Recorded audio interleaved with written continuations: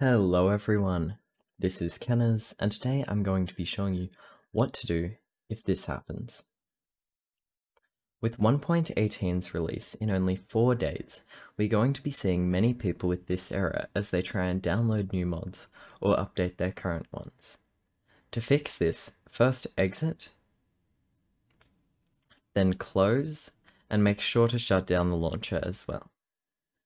What you're going to need to do is head over to fabricmc.net, a link will be in the description, and you're going to download the exe file if on Windows, and if on a MacBook or anything else, you will likely need to download the universal jar file. Keep in mind, if you're using the jar download, you will need to have Java 1.17 installed. I will have a video on installing Java linked in the description to help with that. Once you have downloaded the file, you can just go to the bottom left hand of the screen, or the file directory where you have downloads set to, and run the file.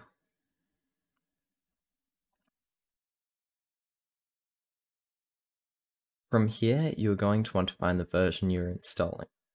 For this tutorial, I'm going to be showing snapshots, as 1.18 isn't out yet, and I am going to be using the pre-release files.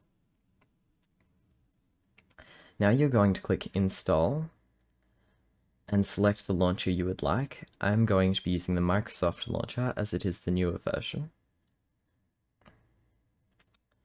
Then close the web page and open your Minecraft launcher.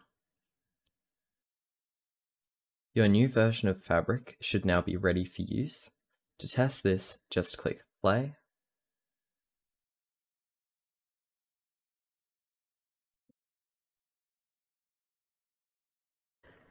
As you can see, the launcher has loaded and Fabric is running properly.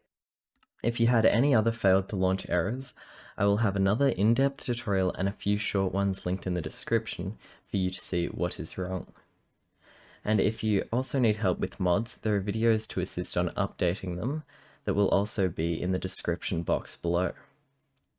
That brings us to the end of this tutorial. If you could please subscribe and like the video, as it really helps me stay motivated to make more of these. Other than that, all I have to say is thank you for watching, and goodbye!